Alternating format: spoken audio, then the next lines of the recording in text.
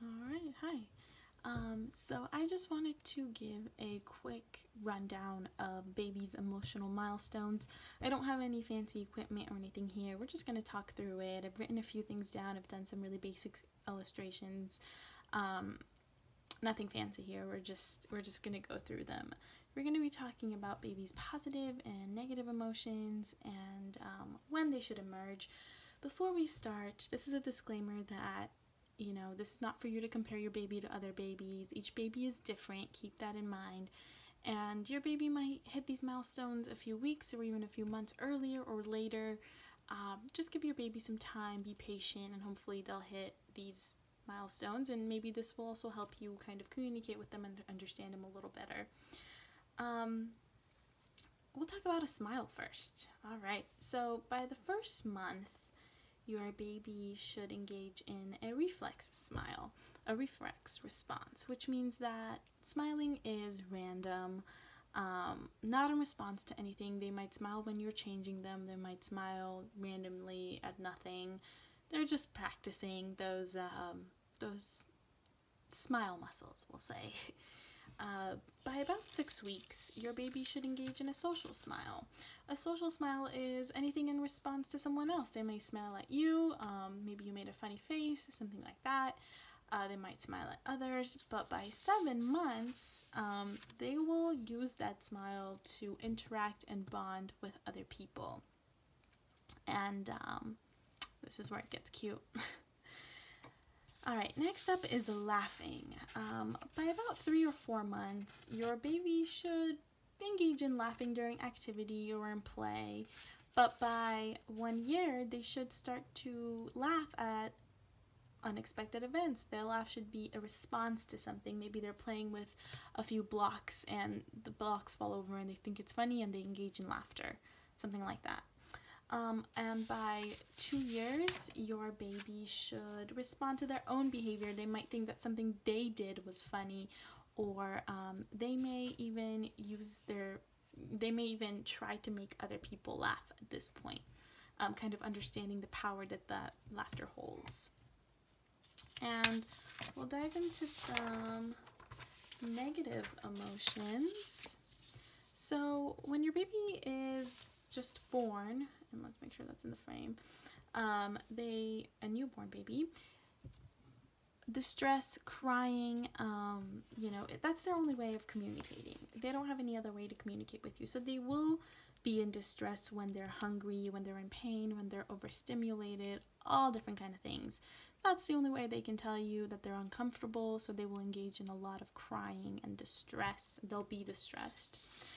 Anger and sadness. So by about 2 months, your baby should visibly, or they should have visible facial expressions that match the situation. So maybe you take something away from them and they start crying, or they start getting sad or angry. So that's about 2 months, just those visible facial expressions.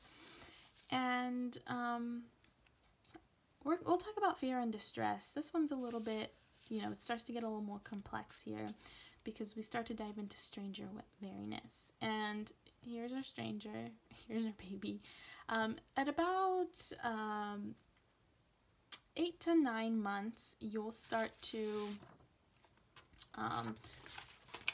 notice that your baby's starting to get, concerned with strangers. They don't want to go near them. They prefer their caregiver rather than strangers.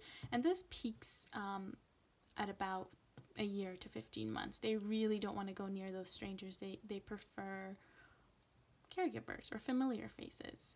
By 7 to 12 months, your baby will display fear of novel toys, different sounds. It's not just people, by 7 to 12 months, there might be a scary dinosaur toy that just totally scares them and makes them upset.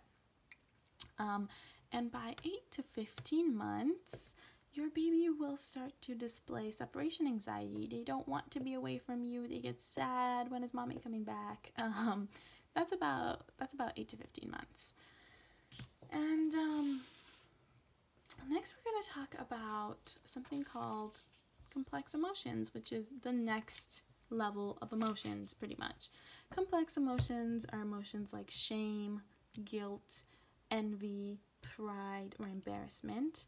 As you notice, things like shame and pride, things like that, they require the baby to be self-aware and also to have self-other distinction.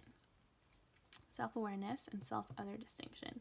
There's a way you can test self-awareness in your baby, and if you're in this video, I assume you might, it might be something you might want to check out. Check out the Rouge test, also known as the mirror test. This is where it measures baby's self-awareness. This is where you put a red dot on your baby's forehead and have them look in the mirror. By a certain age, babies they think the person in the mirror is another person, and they try to interact with the person, and it's, they don't know what's going on. But by about 18 months, about half of children are able to recognize that is actually them in the mirror with the red dot on their forehead, so they'll attempt to wipe the red dot off of their own face, knowing that the mirror is a reflection of them. And so that's by 18 months, and by about 20 to 24 months, they should be able to notice that the person in the mirror is the same as themselves, and they're self-aware, and they can wipe that red dot off of their own face instead of reaching to the mirror. It's worth checking out this test because you start to see that a lot of animals are self-aware as well, so it's a cool thing to look into. I'm trying to think. Another thing you might want to look into is the strange situation. These are kind of just basic psychology things we use. The strange situation is your baby's response to a temporary absence of the mother.